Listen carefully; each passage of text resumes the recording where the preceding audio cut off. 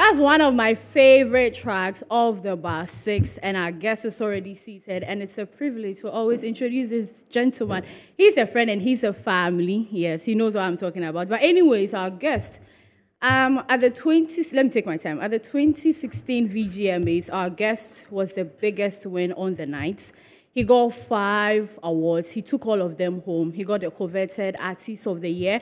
He got the Afro Pop Song of the Year. He got Best Video, Hip Hop, Hip Live Song of the Year, and also Producer of the Year for Shilili. Oh, no, Shilili. Yeah. He has so many songs to his credit, yeah, but recently he's promoting a new EP and it's titled The Teacher. It's different from what EO normally does, but then he's in the studio. We'll talk a lot about a whole lot of things, and we'll just have fun on the table of life. Ladies and gentlemen, like that's what we always say. Let's introduce L Baby. How are you? Oh, I miss you. Well, man. I miss you. You miss me? Yes, I miss you. I miss you. It hasn't been that long. I remember the last time he came in. It has. Right, it was playlist. It was in all black leather. 2021. Yeah, you remember that? Yeah, What? 21? Yeah, 2021. 2021. Really? Yeah. So, That's when was it was already? yeah. Wow. That's a long. 2021. And I think I saw you again that same year, 2021, bar concerts. Oh, time really flies, huh? Yeah. Coco Vanilla. Coco Vanilla, that's doing true. your thing. That was Doing the my last thing. time. Yeah. It's good to see him. Good to Yes, see how him. are you doing? I'm great. I'm happy to be here, man. It's very nostalgic. Yes. Now you're on the table of life. First of Yeah, all, that's why I playlist. heard it's called. I heard it's called a table of life. Yeah, it's the Every table of today or life. so. Yes, Yeah. I love it. Love it. But Thanks for let's having me. let's start the conversation on what I was saying. I mean, 2016 was that big year for EO, Yeah. and even before 2016, a lot was happening, and EO has been that big person. What are you most grateful for? Let me start with that. Most grateful for? Yeah, being in an industry for a long time. Just grateful for life. The opportunity to do what I enjoy doing. Okay. The opportunity to express myself when and where and how I want. You know, that's because most artists don't get opportunity. Exactly. They are told when and where to do, but I'm blessed to have a little more freedom than most. And in a period of reminiscing, looking back to so many things, which memories pop up?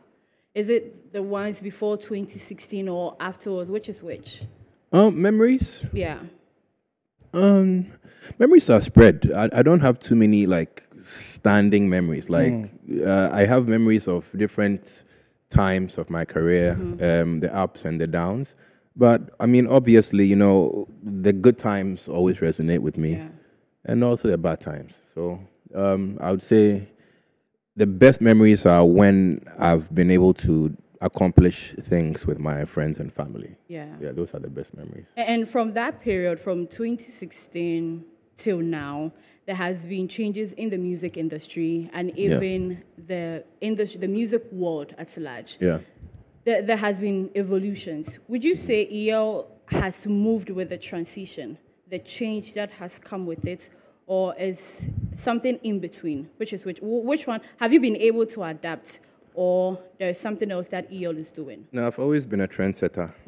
I've always been a trend breaker, and I've never followed trends that much. I learned about style a long time ago, about personal style, a long time ago from my father. And he said something which really resonated with me when I was a child. And since then, I've always been somebody who doesn't really do things like everybody else. When I see people doing one thing, I want to see what else we can do to balance it out. So I've done well in that regard because when I was doing one thing, other people were doing something else. Yeah. So that's something I like to pride myself on.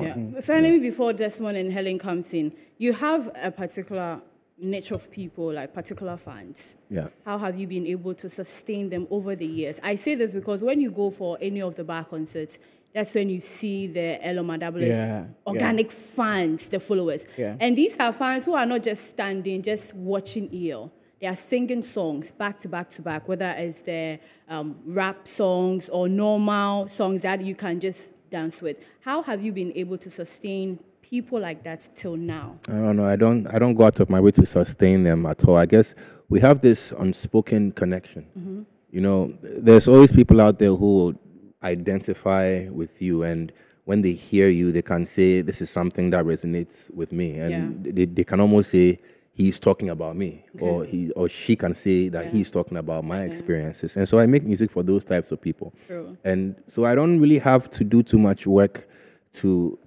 get in touch and in contact with them. Yeah. We attract each other, and that's where the magic is. I have artists who I feel the same way about. And when I listen to their music, I feel like I'm the only one who understands what this guy is going through. And, you know, so that's why that's a connection I try and have with my fans. So it's a wireless connection. It's true. Everywhere we do, we connect. Wireless connection. Yeah. Let's throw it back, right? Right. And I don't be looking at me like that. I'll be thinking about my question, what to ask Callum. But so throw it back to when I was really young. You know, Right. It was you were surrounded by a group of young artists, right? Yeah. So from Skillions to Gemini, Stargo, the kind of music that you used to make back then and now. What is the difference? Has anything changed from then? Because I feel back then it was more like there was a lot of softness. I did like boys, fun kind of. Has it changed? No, it hasn't changed. I still make that kind of music all the time, but fans might not get to hear it for one reason or the other. Okay. As much as, you know, back then, because of different reasons. You know, time goes on, things change, we grow, and some of the boys also go away, also start their things, they start families, and life goes on, you know. But for me, it's something that I've always enjoyed doing, so it's in the blood. It's something that I do constantly. Today, I was actually compiling a couple of songs for release. We're about to drop back to back, me and my team. So I was just listening to some of the songs that we have, and I was like, this is reminiscent of, you know, that sound you're talking about, the boys type of. So it's still there. It's just a matter of us deciding and strategizing on how to drop that type of sound again. What did you learn positively working around a lot of, you know, talented folks like that? You know, the positive bit. I don't know if there will be a negative bit. I stole a lot of their ideas. I stole a lot of ideas from my friends. You know, when you are talking and you are sitting down at a table and we are drinking and we are just, you know, messing around, people say a lot of things. And I'm the guy who, if somebody says something funny, and then I go right and put my phone top, you know, and then I put it in a song, because that's the vibe that attracts everybody when they listen to it. They're like, I don't believe he said that. But it might not necessarily EL who said it. Maybe it was one of my boys who said it, and now you're getting to also. Okay. So it's the culture of camaraderie. It's the culture of us coming together and sitting down and drinking and saying stuff. And that's what you hear on the music. So it's still there. I'm tempted to ask, who was the most talented? Who was the guy that every time that you had around you, like your creative stuff just rises like that? Oh, I don't want to mention any names to make them big-headed. Make them come up for that.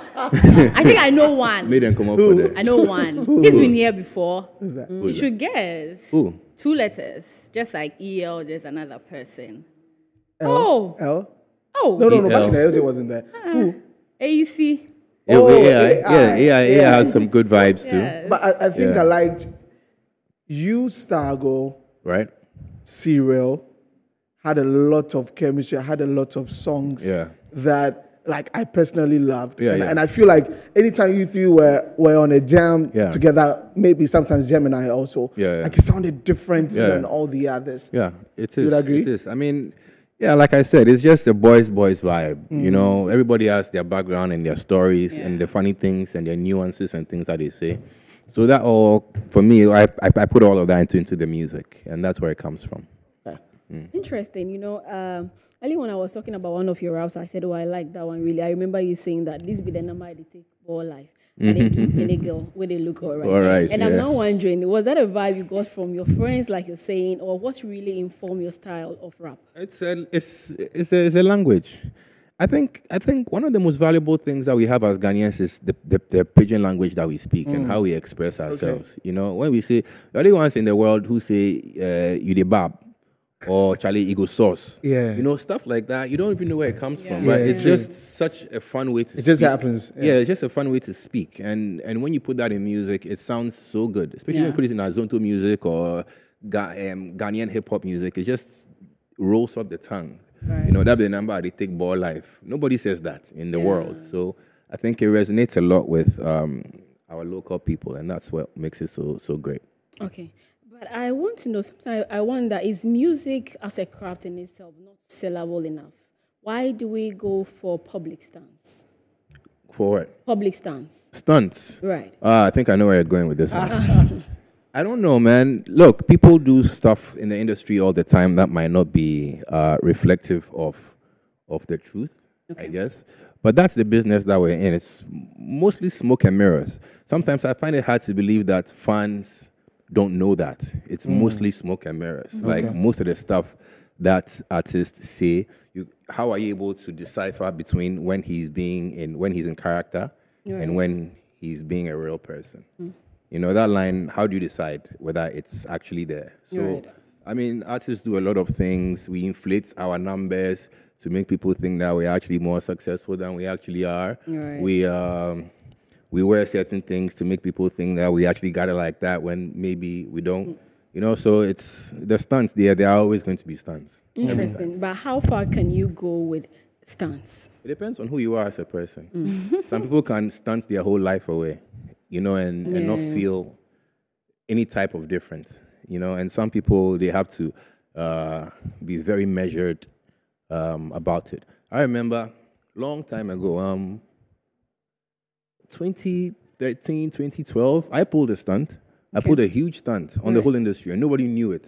But it trended. It went viral. What was that? I'm not going to mention it. I'm not going to mention it. Go and do your research. That thing in 2013, that thing in 2012 that we did, it was a huge publicity stunt. And it happens, managers and teams decide to come up with these things just to boost stuff. So that's the business we're in. We're in show business. And it's unfortunate we are unable to decipher, like you're saying, whether this is really a public stand or this is something that is real. Yeah, but I think in the back of the fans' mind, they know. Yeah. They know that he's just doing it they play along because that is the game that's being played. So okay.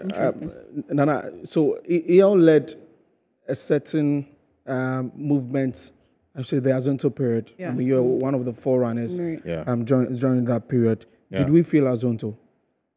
I think we did in a certain kind of way, but I don't think we intentionally did. I think you only know what you have until it's gone. Exactly. And then you realize that, oh man, that was a great time. That was a really good time. So we make mistakes. I'm also I'm also culpable for it. But it's not an irreparable situation. It's something that we can always pick up and hold in high esteem. I pride myself in being able to go back and pick up my Azonto cap, put it back on, and say I'm repping for Azonto, I'm representing for Azonto music. And that's what I'm doing actively. So I've forgiven myself for it. I hope all Ghanaians can do so as well. But on the back of that, what's your general thought on this new genre, that's Ghanaian drill? Ghanaian drill? Yes. I think with every kind of hip-hop that arises or comes over from the West, we are going to adopt it and do our version of it. You know, it started as back as I can remember. The first one I think was crunk music. Yeah. You know, the dun, dun, dun, dun. I remember I did that with my friends. I'm from DC. I'm from DC. You know, that was crunk music, and then it turned into whatever it was. Something else came, and then drill also came. But we're always going to follow that hip-hop trend because hip-hop, no matter what anybody might say, is not from here. It's from the West. So when we do hip-hop music, we're always going to adopt to what's going on over there. So Ghanaian drill. But the thing about Ghanaian drill is also that it has a lot more common with our local sound, our Adoa sound, than any other type of hip-hop that's ever come up. Okay. It has so we actually ride it a lot better than any other type of hip-hop that's come up so far. So I like it. But do you believe, people are saying that it's a modification of hip life? Yes. You agree to that? Very close modification. Okay. That's what I'm saying. It has a lot more in common our local sound. To our local sound. So that's why I really mess with it. I think that, I mean, look at what the Asaka Boys are doing. It's like we are performing our local sound on hip hop beats, and they're doing well. They're doing well with it. Can it be a deliberate agenda amongst artists to make sure that we do to Ghanaian drill what we didn't do to hip life? When I say that, I mean the likes of yourself, Joey B, Papi Kojo, Little Shaker. There's another person, I've forgotten the name. Your sets, you are able to play with the sound in a way to fit everything. Yeah. Now that we are more like vibing to this Ghanaian drill, and it's being recognized at the Grammys, the likes of yourself, what are you going to do? Are you going to take the mantle upon yourself to make sure that at least it sticks, or we do something about this one? No. It's going to change eventually, and it's going to be something. It's going to become something else. Personally, I don't think drill is a music genre that's going to last for too long. Okay. Because hip hop is evolutionary. It evolves. The next type of hip hop will come along. We don't know what it's going to be called. Yeah. But it is going to come along, and we're going to adapt to that type of hip hop. Yeah. The umbrella is hip hop music, and hip hop is a cycle. It goes and it comes back. Keeps changing. It's a little bipolar. So it's going to be something else in the next couple of months, and then we're going to adapt to that as well. So if I am to stick to championing Ghanaian drill, it's a waste of time. It's a waste of time. Yeah, but that being said, doesn't it seem like there's a bit of an identity problem with Ghana? No. There's always like the recycling of like the genres. Desmond spoke about Azonto. And it's like we are having a problem, and we can't really choose which one we are sticking to. Right. Isn't that a problem? Yeah, but why don't you stick to one type of music? There's plenty types. Why would you want to stick to one type? Yeah, but there are plenty types. But now, how the music scene has changed, in Africa alone. On this table, whenever we mention their names, it becomes a problem on YouTube and they bash us, but I'm going to mention it. The Nigerians are always into whatever is being sold to them, and they champion it. Hey, we move as a collective to support. Whereas Ghana, when we are trying to champion this one, it's like it just moves from our hand like sun, and then we hold on to something, and the back and forth is too much. Doesn't it push us back? Yeah, I mean, that's Ghana. And how does it affect the artists? That's Ghanaians. I mean, we have to come up with our own. The thing is your identity. What is your identity? What are you bringing to the table? What do you represent? Yes. That is the question. Yeah. What do we represent? If I meet somebody in the States right now and I say, oh, you're from Ghana, what's your sound? What you guys represent? We should be able to say something that we are the guys who brought this sound. Yes. We'll be like, oh yeah, you are the guys who sound like this. So in this case, what would you say? We can't say Afrobeats. Afrobeats doesn't belong to us. Yes. So in this case, what would you say? In this case, what would you say? It's Charlie. It's in the air. High life, but they are running. We can say high life, but nobody really in the West knows high life like that. Let's be honest. Okay. Unless we champion it and we try and put it up on that pedestal and we try and make it as big as Afrobeats. You can't. I can't really see a stranger on the streets of New York and say, yeah, we are the ones who are championing high life music. Some people might, but it's not as big as we would like it to be. Yeah. Okay. So it means as a people, we don't even have an identity. We don't have an agenda. We don't have our own sound that we are championing to the rest of the world. Yeah. It could be hip life. It could be high life. For me, I hope it becomes Azonto music. But I don't think it's ever going to be Afrobeats music. Wow. Yeah. One of the nicest moments that we all enjoyed during COVID was what was that thing called? This thing that I was in Takoradi. I remember that. We were following on Instagram where producer versus a producer, artist versus artist. What's it called? The Versus Challenge or something like that. I don't know, but I know it's just the verses that are. Oh yeah, we did something like that on Instagram. On Instagram, huh? Yes, on Instagram, where I think Apietus versus Kewa, then they'll play all the hit songs, and Killbeats and all that. Yeah. Okay. If you were to battle anybody, hit songs, who would it be? Battle anybody, hit songs. Hit songs. Wow. I don't think anybody. No. Who said? Yeah, I'll choose for you. Choose for me. Choose for me. No, you should answer. So I want you to answer choose. First. Give me. Yeah. No, you should answer. You should go. No, for, because I'll have to battle a group of people. Yeah, are we picking it from album to album, project to project? Oh no, songs. Or hit songs to hit songs? Yeah, are we talking about songs? Yeah, a song that when you play, the hope everybody knows that there's a hit song. Yeah, but you see, the thing is, I've produced for a bunch of people. So okay, so the production bit. The production. That's why I'm going to have to battle a group of people. Yeah. It's going to have to be a group of people against EL. That's the thing. Because the songs that I produce for people self go there, then my gospel songs go there, then my hip hop songs go there, then my gospel songs go there. Then it's me against a lot of people. Yeah. So in all of this, I'm asking this because it got to a time where we didn't hear of EL like that. Even when you won the VJMA award, some people were like, you didn't deserve it and all that. Did it get to you in a way? Do these comments make you feel like, but these people, I thought I had done a lot of things for them. I bet Jesus saved and kill him. Jesus saved and kill him. Peter even denied him. Peter even denied. So, I mean, there's always going to be people. It did get to me a lot. I remember when at the peak of that whole thing, when people were going on to radio and saying this, I had gone to pay, and Mr. Sappho was They really said that? Yeah, people said I went to pay for the award and stuff, you know, after all the work we did. And I remember it just got to me because it was very new to me. I just wanted everybody to love me for the music that I did. But I came to realize that that's not the situation at all. People are always going to be against you. People are going to hate you for one reason or the other, especially people who don't know you. And they've heard something about you, so only they rush. You know, so I actually remember I parked in around East Legon someplace, and I sat in my car and I just started, you know, shedding tears about the whole thing.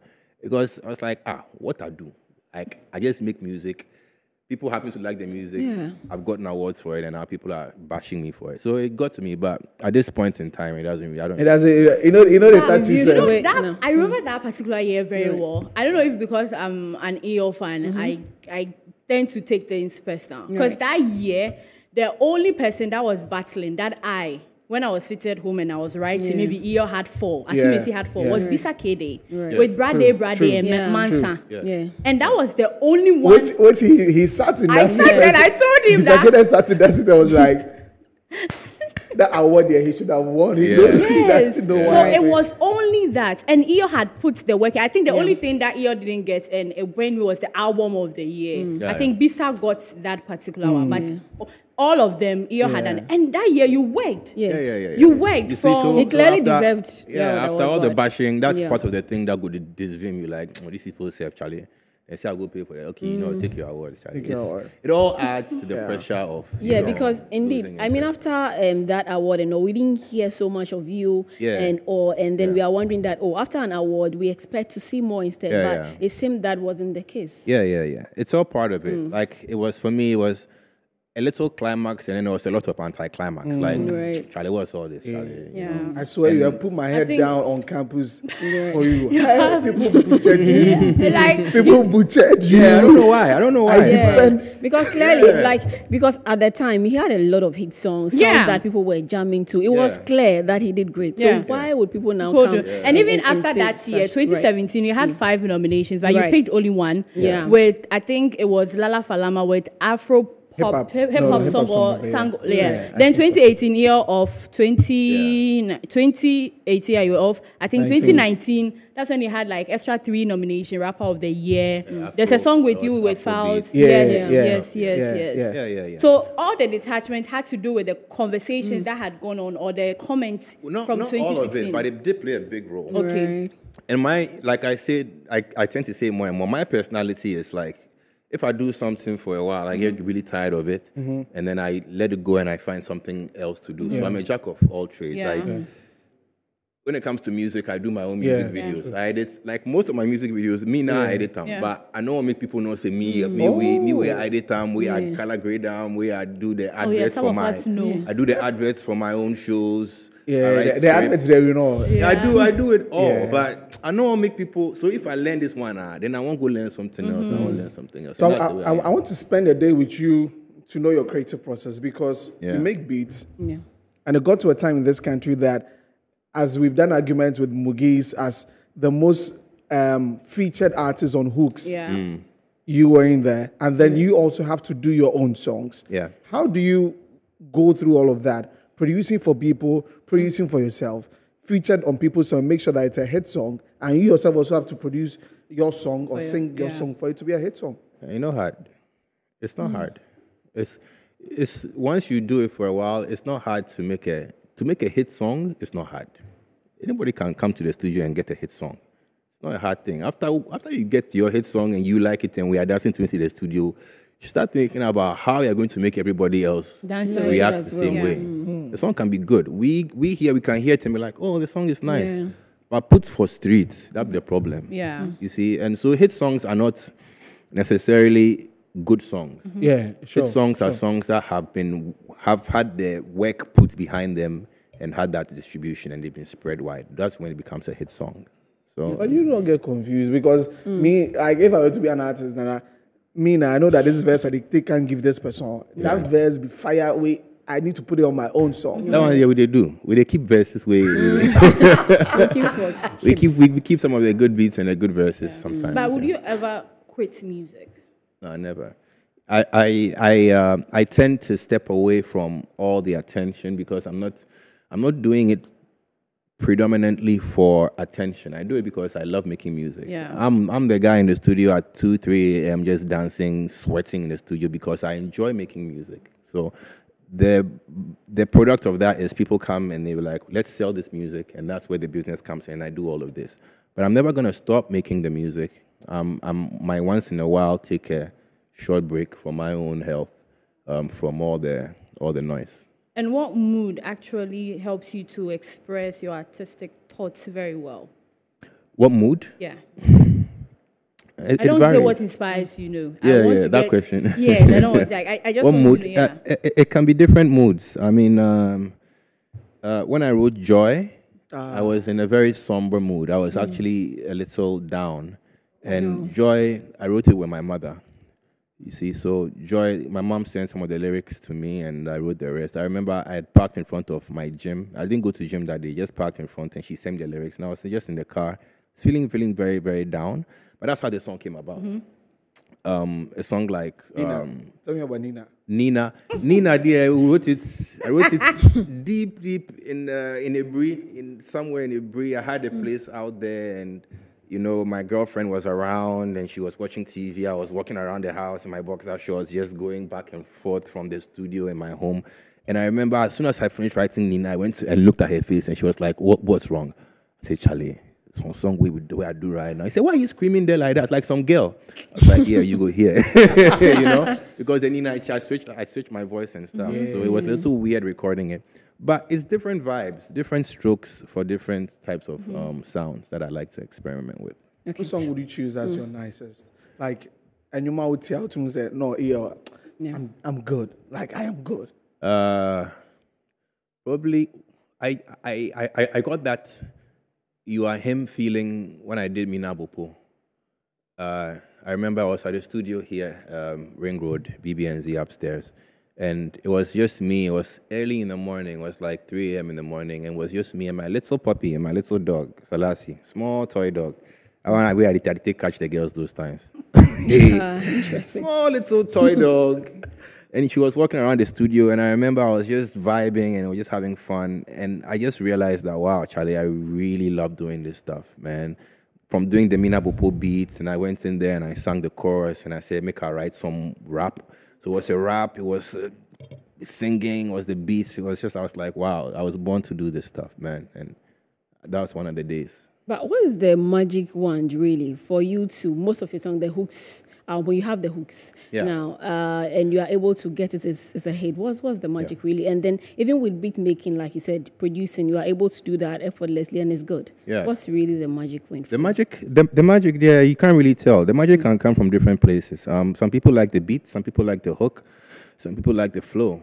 But the hook is very important because that's what people remember. That's why they call it the hook, because that's what gets you. You know, that's what really, really, really hooks you in. So hooks are very important to me. You can write the best song, but if you don't have a great chorus to carry it across, you might run into a little trouble. Yeah.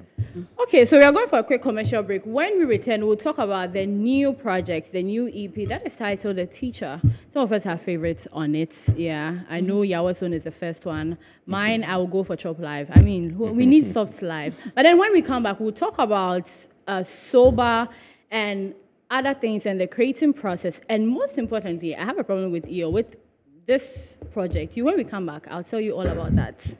Hey, what's that?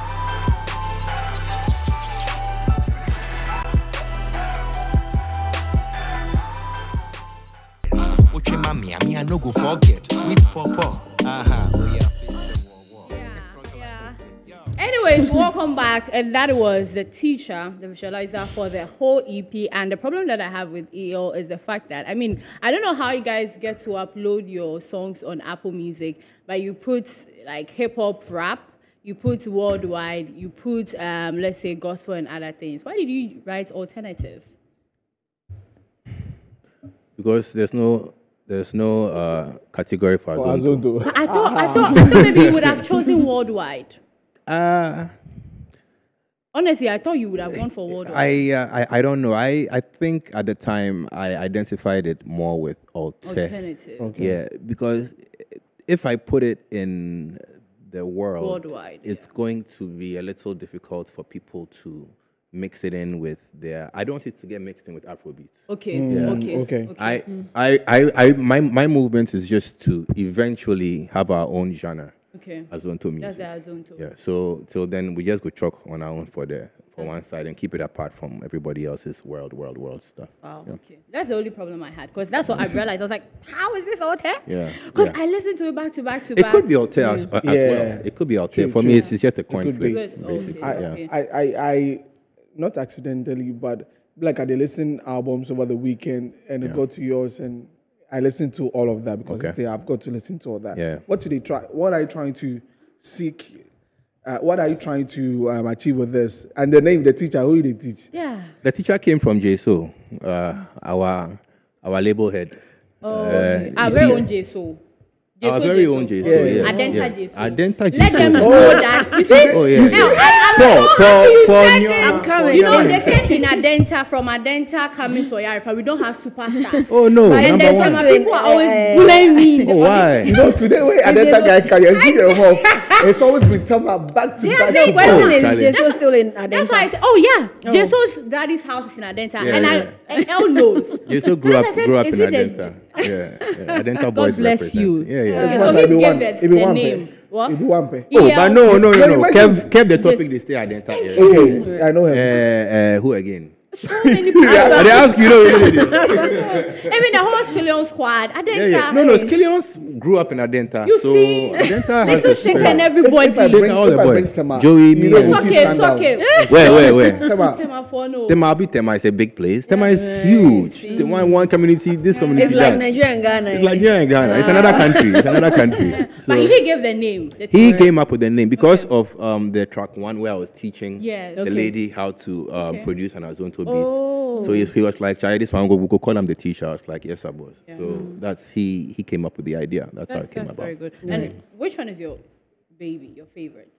It changes. My favorite right now has to be Huse, produced by Kojo Steve. Yeah. But it could change. It could change tomorrow. But right now, I'm really loving Huse. So check it out. Over the years, you've dropped projects. I mean, the rap ones and the normal commercial ones. And every time when you're working on projects like that, you tend to make sure you don't really repeat your mistakes, or what you did here, you don't carry it here. What were some of the mistakes that were learned from the previous projects that you're hoping that you didn't add to this one in terms of anything that we'll ever listen to? I don't know. I've become pretty good at putting songs together, like collecting songs for an album. And for this one, I didn't really think too hard about it. Okay. My thing is, we take something come.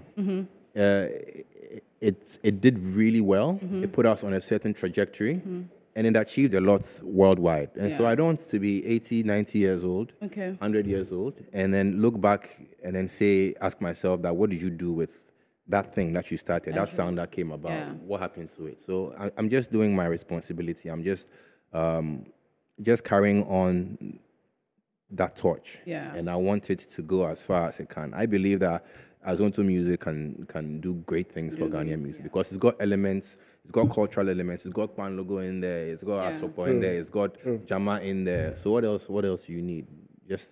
And you can rap on it, you can sing on it. True. I mean, it's such a beautiful sound, so I'm gonna champion it and try and take it as far as possible.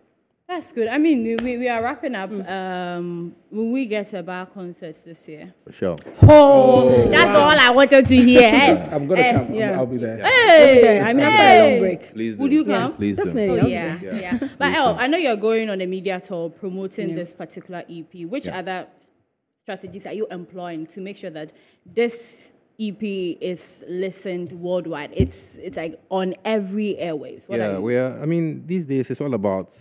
It's not even about marketing that much. It's about content. Yeah. It's about just being consistent with the content that you put out to make sure that you're drawing more and more people into the idea, into the concept, and just creating awareness about it. So that's what I'm doing. We're about to drop more content. You've heard the music. You've heard the small controversies that came up with the interviews. You've seen a little of the videos. But more videos coming out. Okay. Just keep pushing it. Sure. Yeah, and then we're also going to be doing some more features and remixes as well. So that's see how that goes. I mean, thanks for coming. It's my pleasure. I think it was just a conversation. Yeah, we just loved it. Talking. Yeah. You had so many questions to I mean, we had some. We know what we do on this table. There are people who actually go hard, very hard. You should. Oh yeah, but today we just wanted to have a normal conversation. Thank you so much. It shouldn't always be like ping. Yeah. I appreciate it. Yes. And your family is on the house. Yeah.